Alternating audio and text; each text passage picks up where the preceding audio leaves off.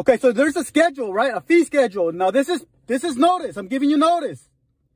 If you use my name that's copyrighted, there's a $500,000 fine for every time you use my name without permission.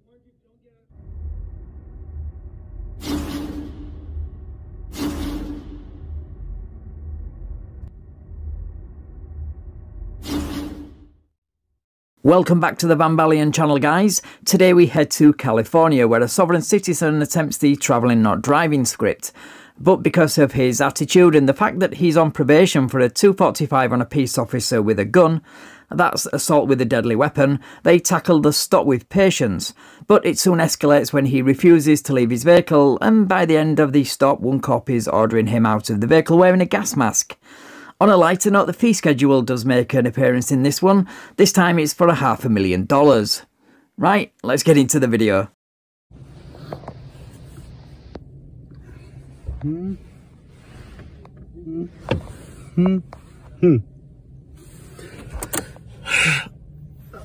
I need your superior to identify himself. You need to get out of the car. Who's your sergeant? You need to get out of the car. I got more than it.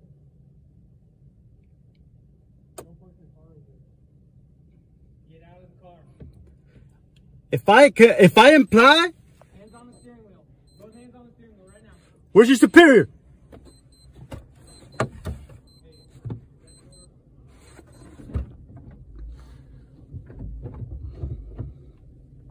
Hands out of the car. Get out. I need everybody to identify themselves. I need names and badge numbers. Of course you do, Princess, but I'm sure the names of every officer will be on that arrest report anyway. So all you're really doing here is prolonging the inevitable. You guys took something personal that you didn't have to.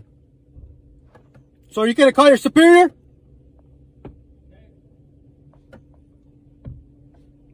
Who's your superior?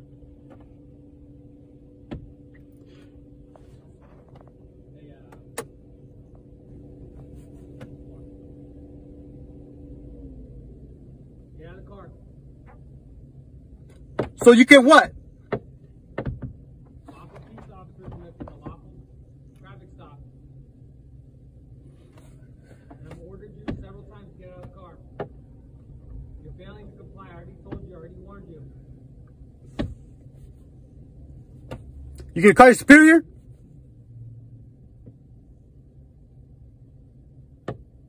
Are you going to call your superior? Okay, so there's a schedule, right? A fee schedule. Now this is notice. I'm giving you notice. If you use my name that's copyrighted, there's a $500,000 fine for every time you use my name without permission. Yeah, first of all, names are not protected by copyright law. That's just not a thing. So your notice and threat to charge anyone $500,000 is as empty as your head. And secondly, this cop isn't buying any of your nonsense anyways. And rightly so.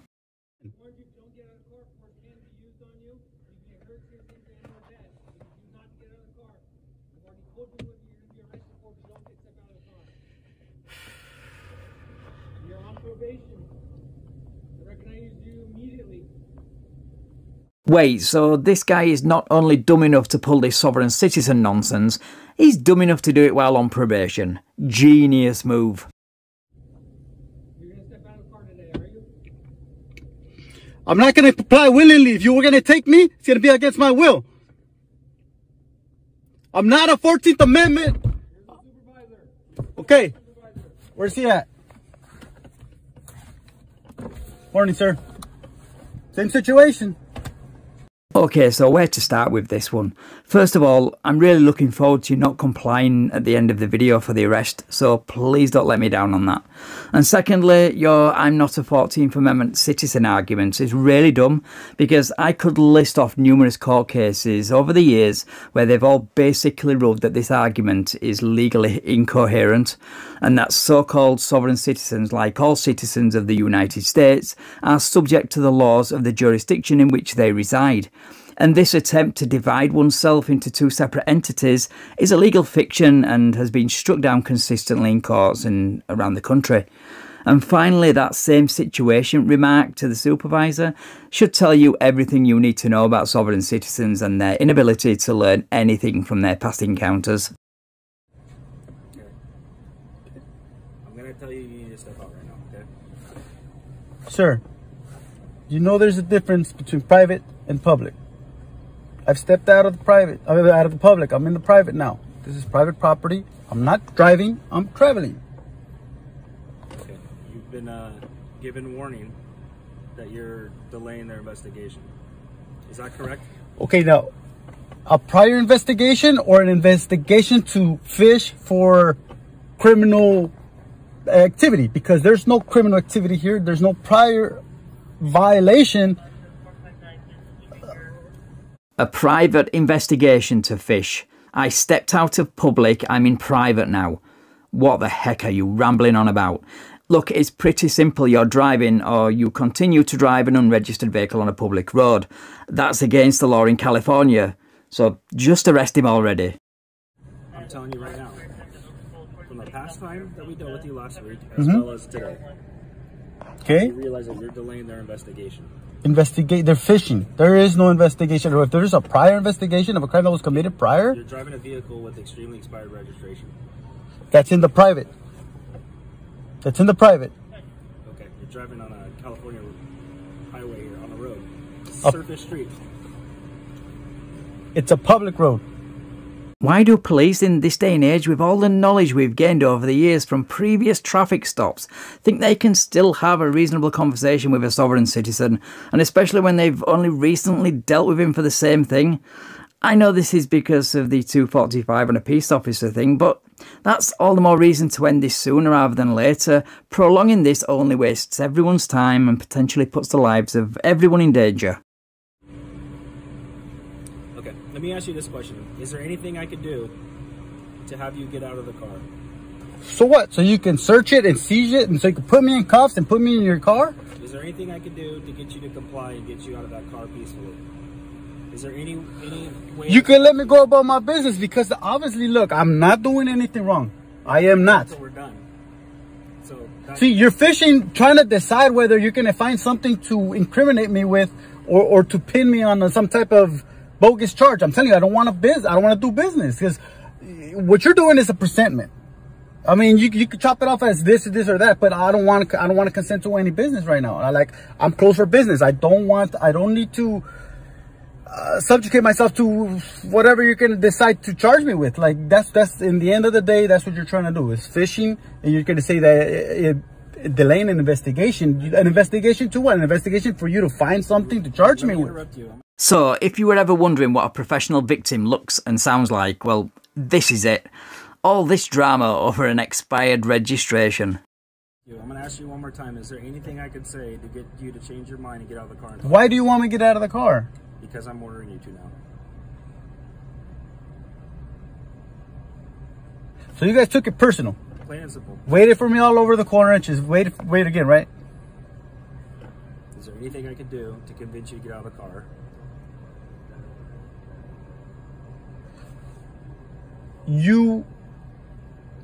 Anything short of getting involved in an altercation with you, which I don't want to have happen.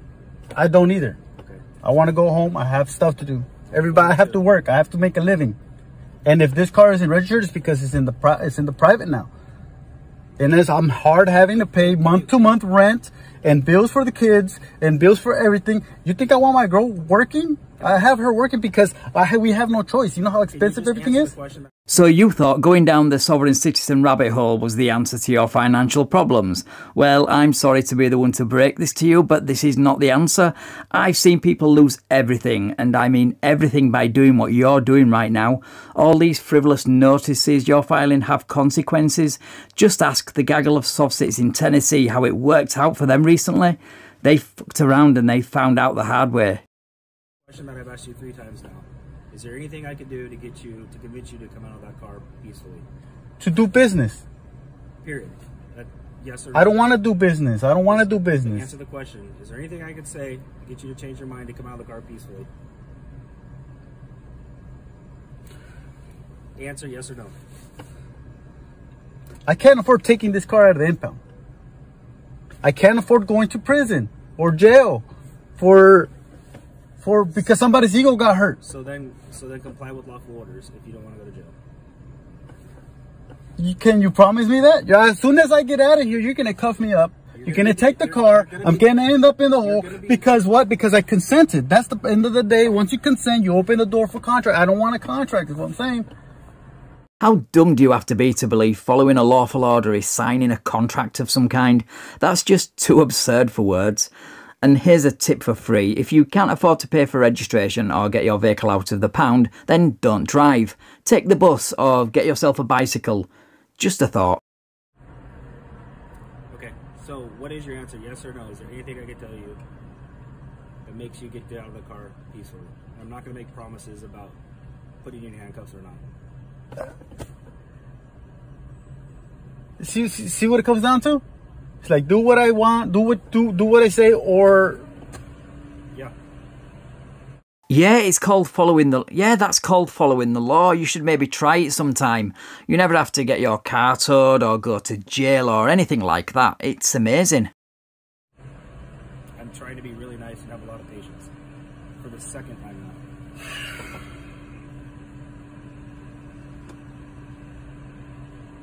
Did you look into what I told you last time? About having the trustee? About being in the private? Yes or no? I'm done conversing with you. We did this before. I pulled up and I hear this officer giving you lawful orders to get out of the vehicle and you are not. This is so sad. He really does believe he's in possession of some secret knowledge that police officers, of all people, don't know. But I think that reply there answered your stupid question anyway. Anyone with half a brain can see that the manure you're shoveling right now just doesn't pass the smell test. We don't need to have any more conversation about will you get out of the car or what kind of issues you have with the car being registered or you wanting to go to jail or not. We are done. We are past that. If you want to talk at the side of this window till the sun comes up and then till the whole next day, we'll do that too, because I could talk with the best of them. But I don't think I'm going to get anywhere with you by doing that. You've decided, you've made up your mind, that's why. You're not open to the reality that we're in. Like, it's by force. The reality that we're in is you're now delaying an investigation and refusing to comply with lawful orders. An investigation to fish to go do charges. Like, that's... You can't put the apple before the horse before the carriage before the horse. It just makes no sense. How am I delaying an investigation that has no prior merit? First of all, the saying is cart before the horse, so leave the carriages and apples out of it, thank you very much. And secondly, if these cops can see that you continue to drive illegally and you've been warned not to, then they have an obligation to investigate that. So this investigation definitely has merit, so the cart was not put before the horse in this case. Okay, this is the last time I'm going to ask you before we're done having this conversation. Are you willing to get out of the car lawfully, on your own and peacefully? By doing so, I don't want to submit myself to any jurisdiction of whatever contract you want to do. Like that's the end of the day. You want to do that. Like, that's fine. Can I speak to your superior? When we're done, not right now. There has to be someone that understands. I'm the one talking to you right now. Yes. But you don't want to understand that there's a private and a public. That there's a 14th Amendment citizen that automatically does fall under your jurisdiction and is subjected to whatever you say. But like I told you, I already have my filings. Included this, and we're done. You can talk to him all you want. Hate to break this to you because you're happy in your little bubble, but filing a shit ton of rambling notices claiming you're not a 14th Amendment citizen with that hilarious fee schedule is a waste of your time, the city's time, and a waste of perfectly good paper. I wonder, is your wife happy about you doing this, especially as she now needs to work because of it? When I'm cuffed up in a cell in the middle of nowhere, you think he's going to step up and bother with me? Who's saying you're going in a cell? Once you guys get me out of the car, everything's out the window. I know how it works. You can talk to him all you want. You have my word. There's other crimes, a lot of things that you guys could be doing instead of just like... Step out of the car. Right now.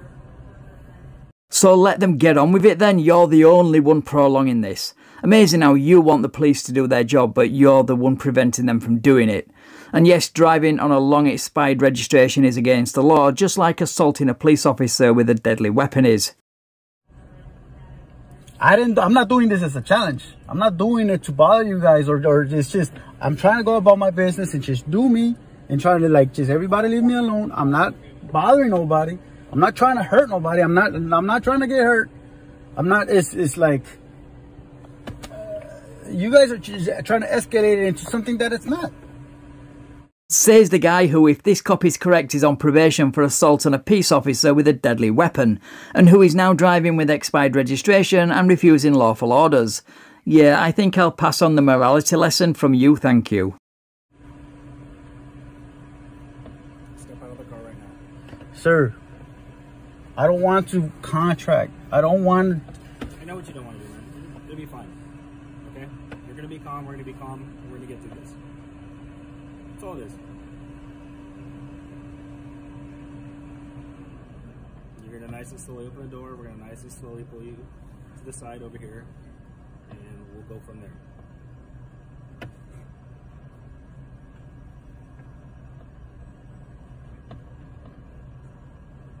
Okay? Matter of fact, I'll call my supervisor once you get out of the car and we make sure that you don't have any weapons on you. I don't have any weapons. I'm telling you that. So we just need to make sure. Call your supervisor. I will. Well, right now I'm the supervisor out here. We'll call him once everything's secure and safe out here. Okay? See how everything I say can and will be used against me? I told you I do this every day. So you guys waiting on the corner for me again. And see, that's why I don't like answering questions. Okay. So go ahead and step out, and then we'll go from there. Call your supervisor, brother, because obviously... Do you understand I am the supervisor out here right now? At the moment, yes, but you're not listening to reason. That this is not a 14th Amendment type situation. Robert. Not listening to reason, says the sovereign citizen who thinks he can pick and choose which laws to follow and has a fee schedule to punish anyone who tries to use his name because he somehow thinks he can copyright his name. Absolutely bonkers. Yes. Why wouldn't you just step out of the car? Because I know what happens. You cuff me up, you throw me in the back, you ransack my stuff, you give me tickets, you take the car, and then I'm asked out wet. So then, if you know that, why didn't the first time You're gonna do it because you didn't just step out of the car? because I've already went. How do you know, Robert? How do you know I wasn't just going to give you a ticket or give you a warning? How do you know that? Do you know that, Robert? As soon as I pulled over, what were you doing? Screaming, yelling. You were ready to draw your gun. Yeah, because you're on probation for 245 on a peace officer with a gun. Do you understand? And there's the nervous laugh. That one always makes an appearance when the other person gets a little bit too close to the truth. You failed to tell us that you're on probation. You failed to identify yourself. Your car's way expired. Okay?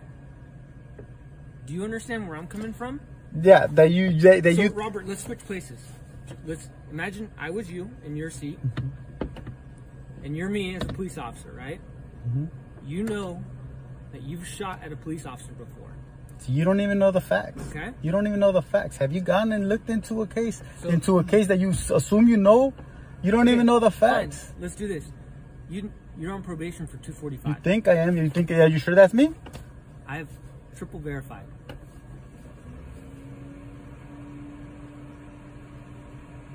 I think that awkward silence pretty much speaks for itself there. And just in case you were sceptical, he more or less admits to it in the next sentence anyway. So this is just another example of how dishonest sovereign citizens are. I mean, as if we needed reminding of that anyway. Did you know that before you pulled me over last time? No, but you were screaming ready to pull the trigger before you even knew who I was. If you say that is me, in fact. To you, last time what happened? What was it? You went almost 2-3 blocks, right?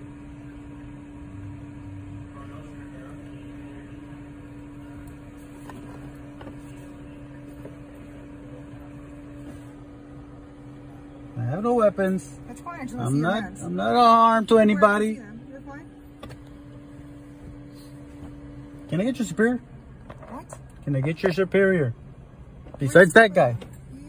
Hold on. You're not reading this game. See, that's what I'm saying. Like, automatically, you guys want to step on somebody's neck and just force orders. But it's not. You're not hitting the ball nail at all. Trying to formulate sentences that don't even make sense. I like this cop. She's just summed up the whole of the sovereign citizen movement in just one sentence. Nicely done. It's alright. You guys are nothing but a little gang. Just think you guys got everything figured out too. But at the end of the day, just the bankers' lapdogs fucking keeping control of everybody, all the fucking slaves and shit.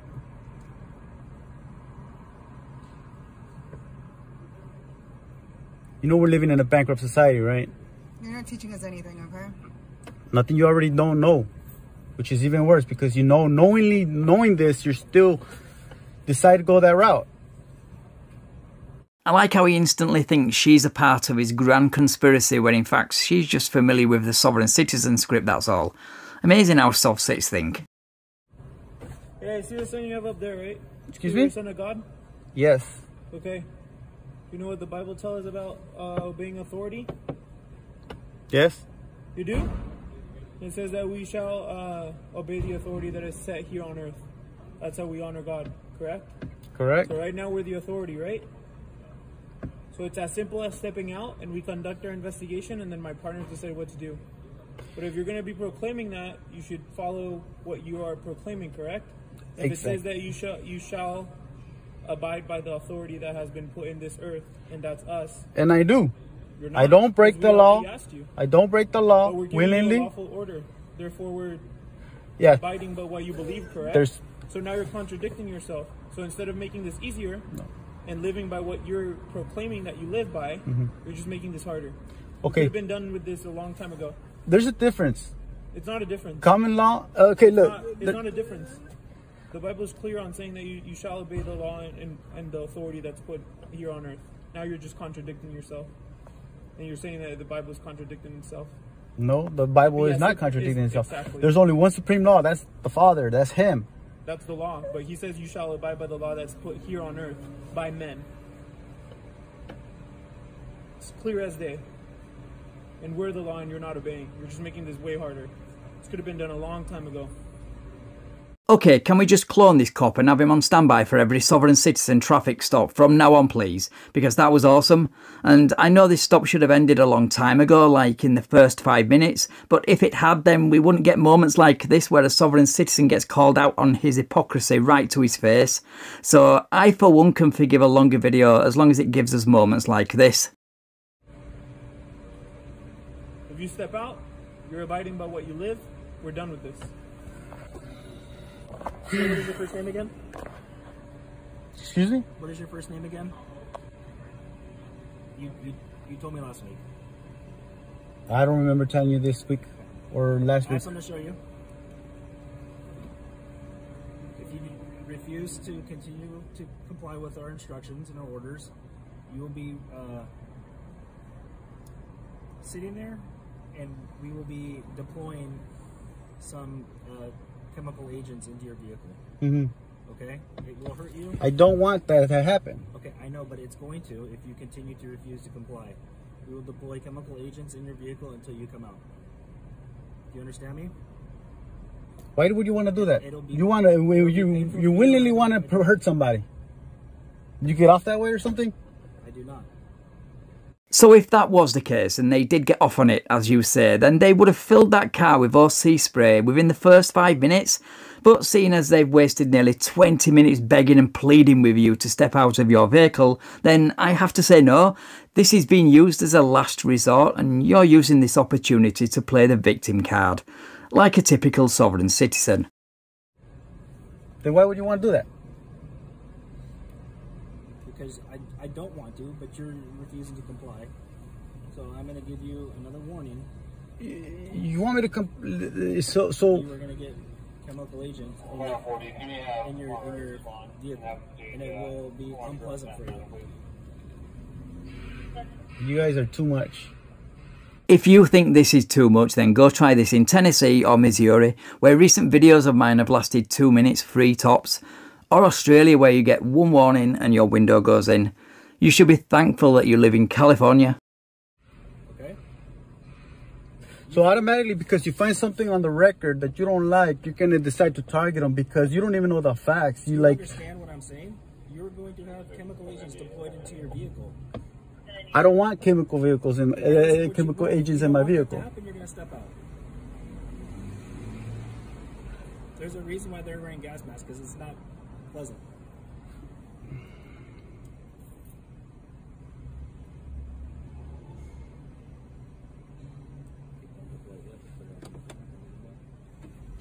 No, watch out. Okay, step out then. This is your last warning.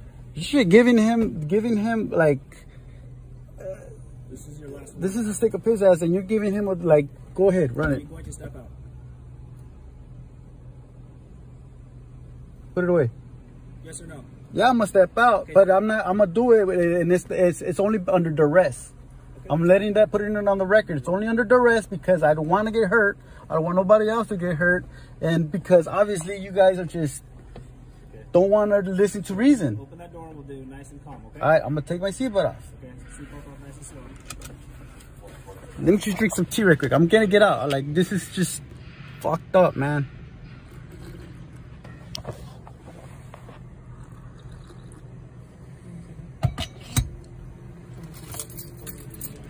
Leave the keys in there. Leave the keys. Nice and slow, step out, keep your hands up. Face the start. So there we have it, yet another right to travel fail and eventual arrest.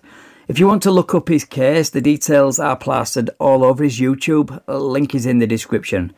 Right, thanks for watching guys. If you enjoyed the video, then please leave me a like, share the video and subscribe to the channel. Thank you also to my channel members and patrons for your continued support. Right, take care all, and I will catch you in the next video.